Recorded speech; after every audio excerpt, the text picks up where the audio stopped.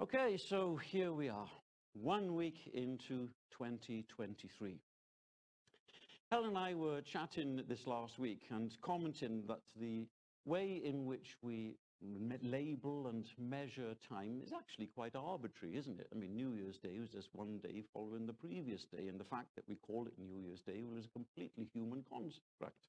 This is an artificial time that we choose to mark the passing of time. In the Old Testament, dates were measured from when the reign of a king started, which meant that Israel and Judah called the same year by a different name, which for us is a bit confusing. Here's an example, or a few examples, from 1 Kings 22 and verse 41. Jehoshaphat, son of Asa, became king of Judah in the 4th year of Ahab, king of Israel.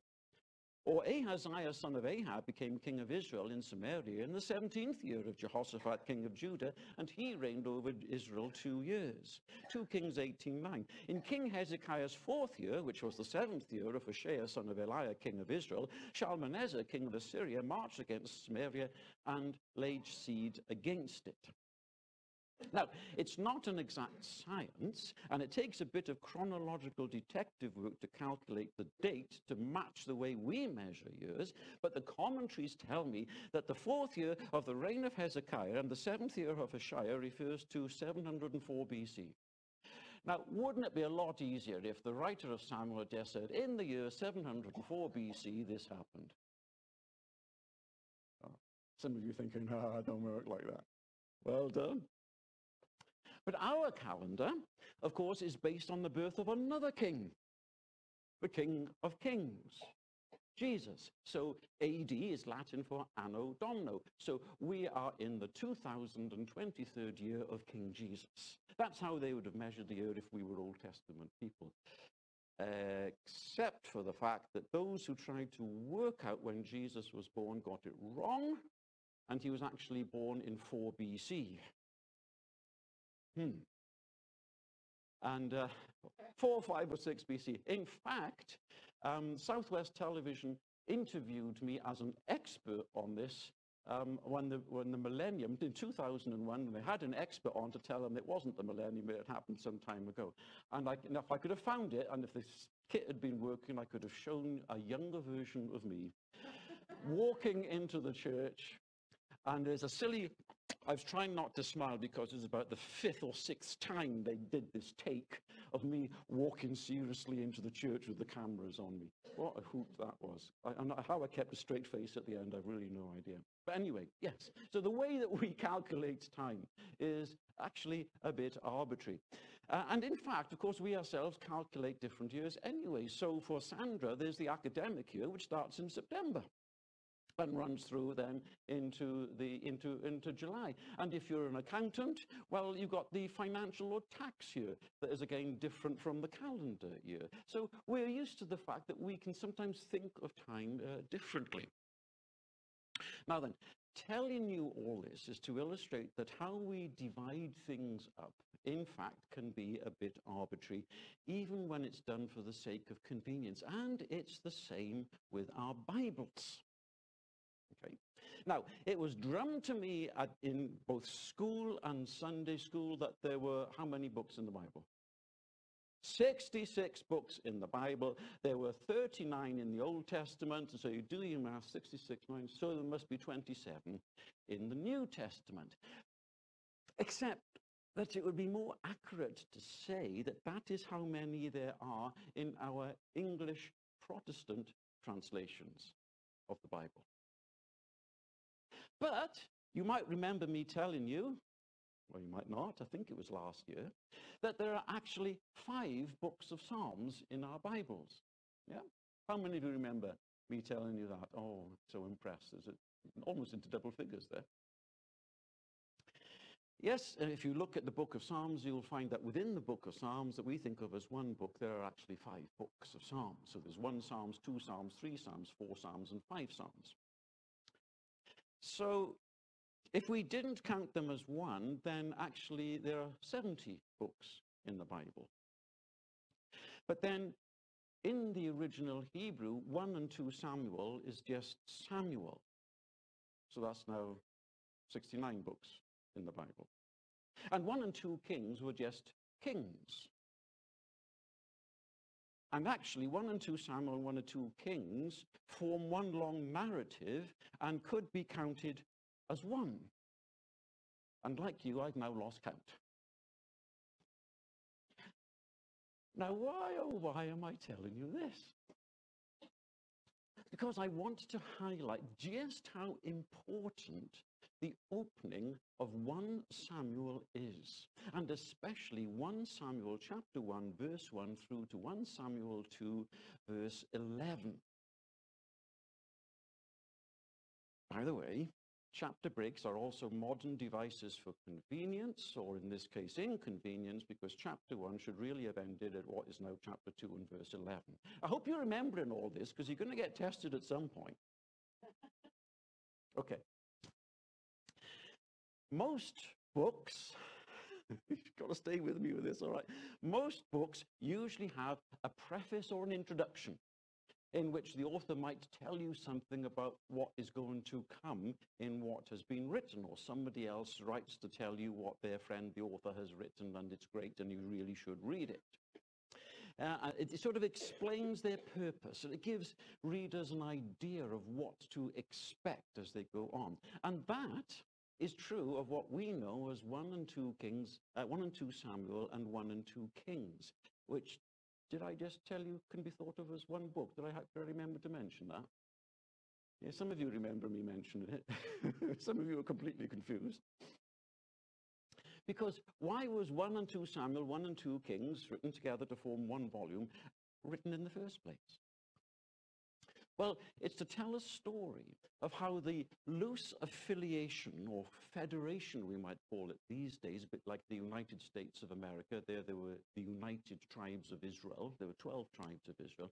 It's to tell the story of how that loose affiliation of 12 tribes moved from the ad hoc leadership of the charismatic figures known as judges, and their exploits are recorded in the book that bears that name, so that's easy enough.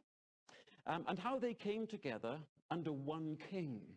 First of all, Saul, then David, and then Solomon.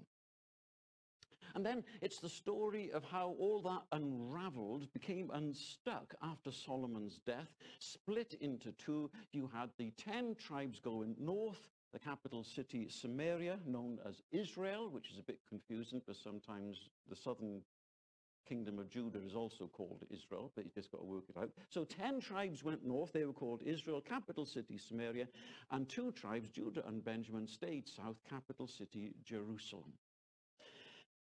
And from then on, as we've seen, the same year could have 2 dates, according to when the king of Israel or the king in Judah started their reigns. And hence we're in the Bible in the 4th year of so-and-so, which was the 7th year of so-and-so, this happened.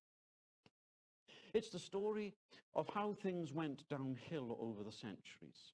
First for Israel, who were conquered and went into exile under the Assyrian Empire, and then a century or so later, how Judah from the south followed suit and were conquered by the then new kid on the block, the Babylonian Empire, and they were taken into exile.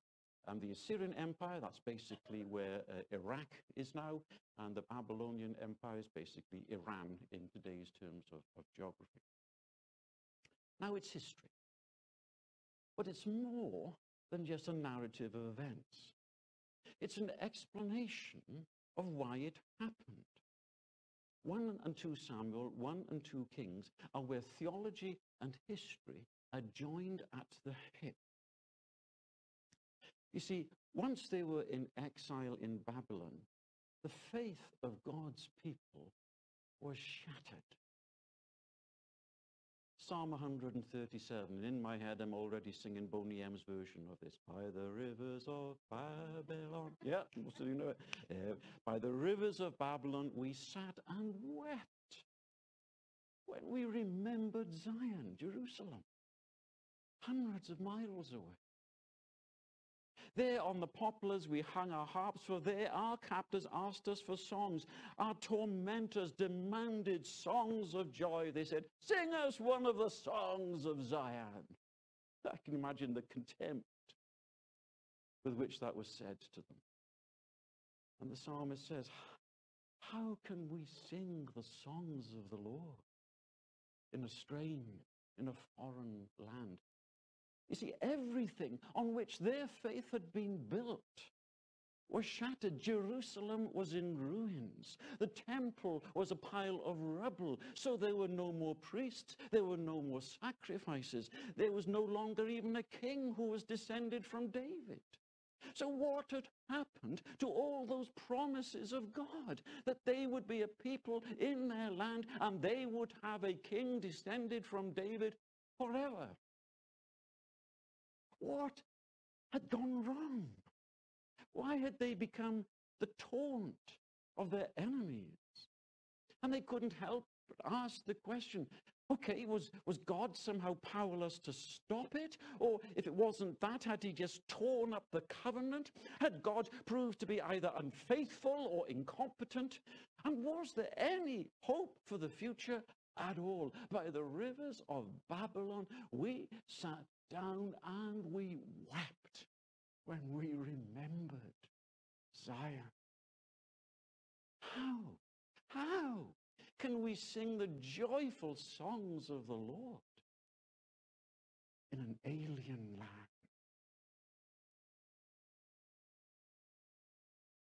1 and 2 Samuel and 1 and 2 Kings were written to answer that question. It's a long answer.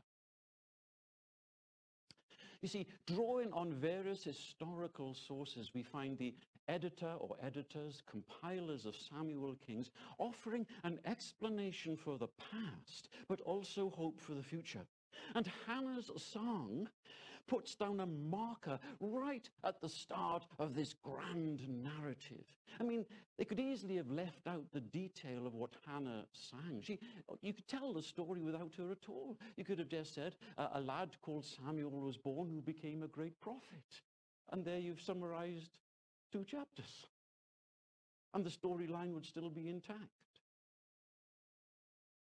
You see, Hannah's song of praise tells about the God who is behind the stories that will be told in the next 101 chapters. What this God stands for, who he is, what makes him God. And so in this song we find Hannah celebrating God. She celebrates a God who can turn sorrow into joy. Well, those who sat by the rivers of Babylon need to hear that sort of God, who could perhaps turn their sorrow into joy. There's another prayer of Hannah in 1 Samuel 10. Chapter 1, verse 10. In her deep anguish, we are told, Hannah prayed to the Lord, weeping bitterly. Well, that related to the exiles. They too were weeping bitterly. And we see Hannah then finding new strength, as Nehemiah was later to put it, the joy of the Lord is your strength. Let me stop there. Does anyone here this morning, do you need your joy in the Lord renewing at the start of this year? Then turn to the God whom Hannah here celebrates, in whom your joy can be found. Hannah also celebrates a God who is in charge. She would have wonderfully joined in with the actions. Our God is a great big God. She knew what it was to be in his hand. She knew that God was overall in charge. Do you know what? God is overall in charge without taking any advice from you and me. Can you imagine that? Oh, I'm glad of that, actually. God is working his purpose out as year succeeds to year. And the day will come when the glory of the Lord shall cover the earth as the waters cover the sea. You see, however bad things get, God has not abdicated his throne. Now, for the exiles in Babylon, that was a statement of faith because it didn't look that way. It looked as if God had abdicated. And sometimes it doesn't look that way to us. And saying that God is in charge is a statement of faith because it's not what we see. As the writer to the Hebrew puts it, without faith, it's impossible to please God. Can you imagine the joy in God's heart when he sees people saying, Lord, I still believe in you. I still have faith in you. Even the world around me and all my circumstances are daring me to still believe in you and trust in you. And God can say, look at so-and-so on earth. Look at what they're going through. And they still trust. And the angels rejoice. And I'm sure that was what was going on in the story of Job. If you know the story of Job in the Old Testament. This morning, do you need your trust in God's sovereignty to be renewed? And turn to the God whom Hannah here celebrates. Hannah also knew that this God is holy and holds rebels to account. Now, let's be honest, we'd like God to be a soft, cuddly toy who wouldn't hurt a fly, wouldn't we? Before being carted off into exile, these people reading Samuel and Kings had been told by false prophets that God was not in the business of disciplining them, that God would never be in the business of punishing them for their obstinate, sinful rebellion against him and his law. And so you find Jeremiah pointing out that the prophets were saying, look, the temple of the Lord, the temple of the Lord, the temple of the Lord. As long as this temple stands, God will not abandon us. Jeremiah, you do not know what you're talking about. Shut up, throw him down a pit. But God's holiness means that he can't overlook human sin and rebellion forever and a day. If you put yourself on a collision course with the holiness of God, there's only ever going to be one winner.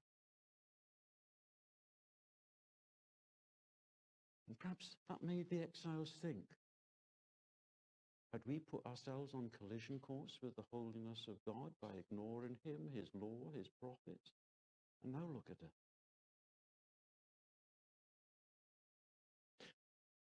Do you need to factor into your life this morning a renewed sense of the holiness of God? And turn to the God whom Hannah here celebrates. This God was also a God who opposed the proud and arrogant and exalted the poor and needy. Someone proud and arrogant had made Hannah's life a misery. Elkanah's other wife taunted her mercilessly, but now it seems the tables were turned. And I think Hannah would have voiced a hearty amen to the Apostle Peter's words centuries later. All of you, clothe yourselves with humility toward one another, because God opposes the proud but shows favor to the humble. Humble yourselves, therefore, under God's mighty hand, that he may lift you up in due time. Casting all your anxieties on him because he cares for you.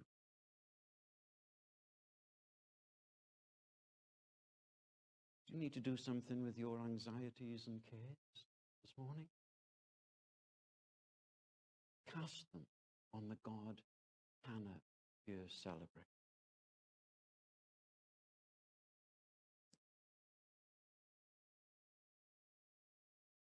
But you know what?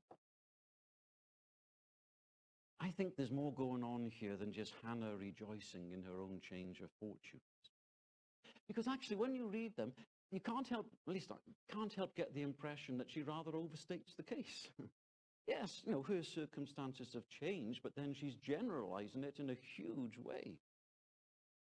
Well, it seems to me that her words, inspired by the Spirit, are designed to tell a bigger story that made them fit as the grand introduction to the whole of Samuel Kings. You see, in her prayer in chapter 1, well, it drew its words from what God had done for the people of Israel as a whole. This might have been easier for you to see if the screen was working, but bear with me. This is what Hannah prayed. She vowed a vow and said, O Lord of hosts, if you will indeed look on the affliction of your servant and remember me and not forget forget your servant. The key little phrase there, if you will, look on the affliction of your servant. Okay? Look on the affliction. This was language that those reading in Babylon would immediately have recognized. It was like a buzz phrase.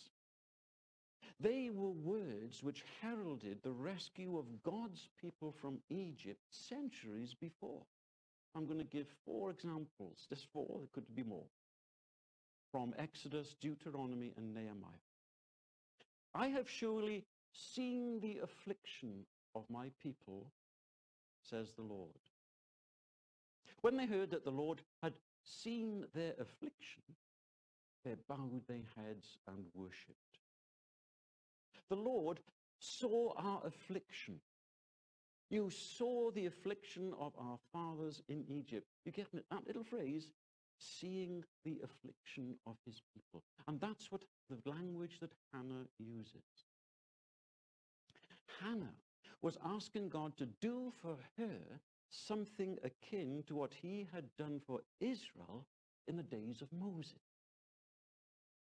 The exiles now in Babylon needed God to do something for them akin to what he had done for Israel in the days of Moses. And so the editor, the compiler of Samuel Kings, saw in Hannah's experience, if you like, a personification of God's people now in exile. It expressed an understanding of God and his ways that they needed to take on board, and which would explain the downhill story into exile that had resulted when 2 Kings concluded its history with the words, "So Judah was taken into exile out of its land." Why had it happened? It had happened because of the character of the God Hannah celebrated, who had warned his people, you live like that, and I will send you into exile. It wasn't that God had abdicated his throne. It wasn't that God had torn up the covenant. It wasn't that God was incompetent. It was God being God.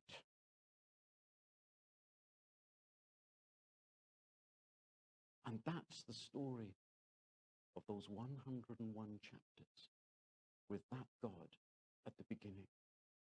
The preface, the introduction, the explanation of why these awful things had happened to them and how it was all their own fault. And that God had warned them again and again and again until enough was enough.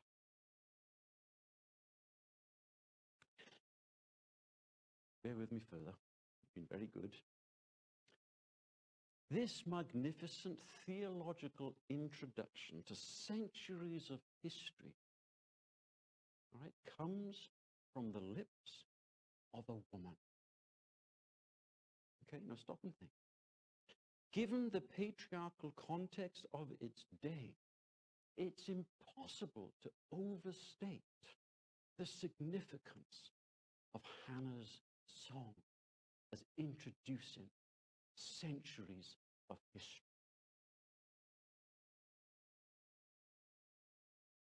Which leads me back to calendars and dates. Now listen very carefully, or I'll say it more than once.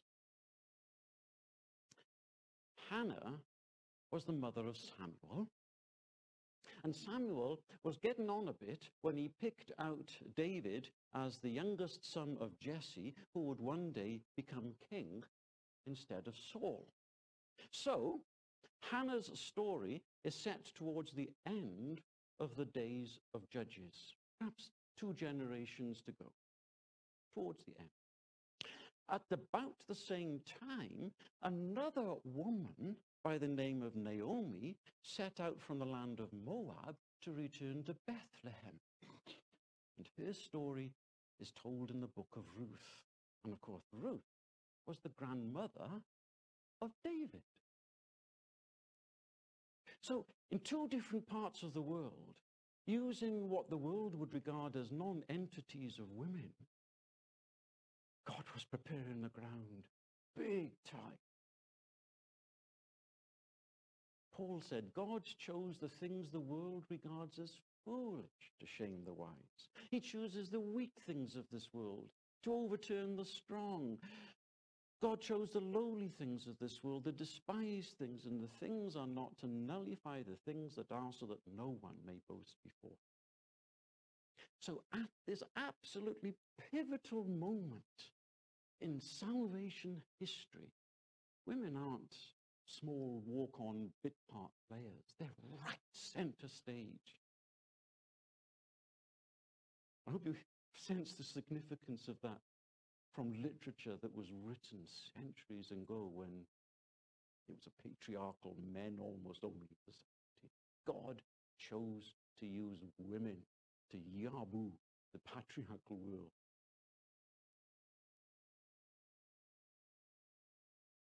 Sometimes when preachers say lastly, they last. Sometimes when they say finally, will they actually finish? So I'm going to say finally. Where do these words of Hannah surface again centuries later? They are on the lips of another lowly, humble woman, recorded for us in Luke chapter 1 and verses 46 to 55. Mary, the mother of Jesus. As she bursts into song when she greets her cousin Elizabeth, and she tells Elizabeth what the angel has told her. And her song is inspired by Hannah's. Listen, Mary said, "My soul glorifies the Lord, my spirit rejoices in God my Savior, for he has been mindful of the humble estate of his servant. His mercy extends to those who fear him from generation to generation. He has scattered those who are proud in the inmost thoughts," etc., etc. Living echoes of Hannah's song from centuries before are on the lips of Mary, the mother of Jesus. It's as if Luke is trying to get over to his readers, here God is finishing what he started with Hannah. So Hannah's song serves not only as an introduction to the story that Samuel Kings was to tell, it also serves to set the scene for Jesus, and therefore for our salvation today. Can you guess the next word I typed on my computer after I wrote that sentence? One word, 3 letters, with an exclamation mark at the end. Any takers? Wow. Yeah. Wow.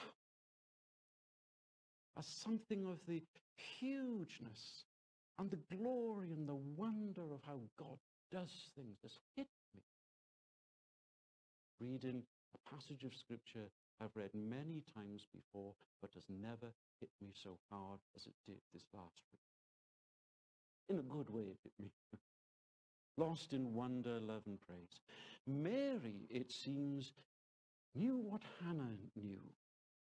And the God that Hannah celebrated was the God that Mary celebrated. Do you know what?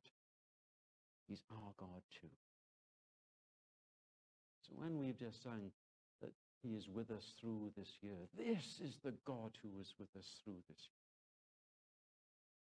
God of Hannah, the God of Mary, was of course the God of Jesus too. So let us enter this year. I mean, there's a lot of unknown. We didn't know at the beginning of last year that Putin was going to invade in February. We didn't know this, that, and the other. And one says 2022 was an awful year, off the back of a couple of awful years. And we can't be sure that 2023 won't be even more awful again. We don't. That's the fact. It might be better, it might be worse. But whether it's better or worse, hope you'll remember, whatever you remember about the 4th year of Z, which is the 10th year of the so-and-so, remember this.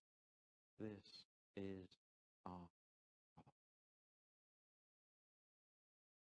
And we can trust him, just as Hannah did.